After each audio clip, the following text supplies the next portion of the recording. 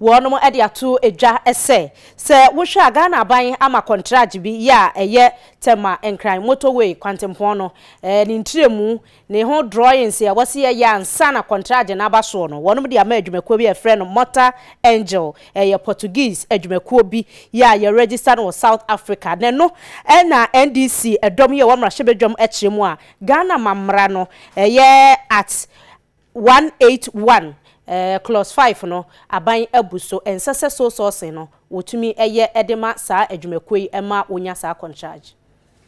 It's not only when you are taking a loan that you need to come to parliament. Once there's an international party to it, you ought to have come to parliament. So how come the ministry is able to complete this negotiation and enter into an agreement on the 16th with no recourse to parliament? And like I've said, without any disrespect to them, I don't think Motor Angels have got better engineers than our colleagues who are engineers at the road ministry or the agencies under them, feeder road, highways or urban road. They are as qualified as possible. But if I open the various sections of Public Procurement Act under 40, we've been here before. We've read the reasons why you do sole sourcing. And most importantly is if the service being sought is a specialized service. Is road construction a specialized service in this country? No. If time is of the essence, is the motorway collapsed and shut down? No. We are saying that another 2 months or 3 months of competitive bidding would have given us better value.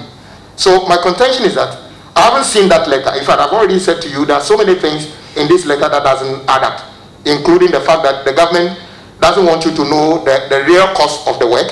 Why Motor Angels brings nothing, yet they are foreign company, they don't want to come to parliament, and yet they are being given this. Why they feel Ghanaian contractors can do this?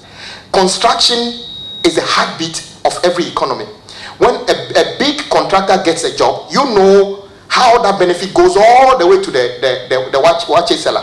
So if you deny them that opportunity, you are denying the country opportunity to grow, you are denying people a good livelihood, and which government does that? We feel this is another way of potentially wasting Ghana's money. So all we are asking for is the right thing to be done. We shall always support any attempt to improve infrastructure in this country. The Constitution, Article 181, addresses Bibia, say Abaisika Bekum.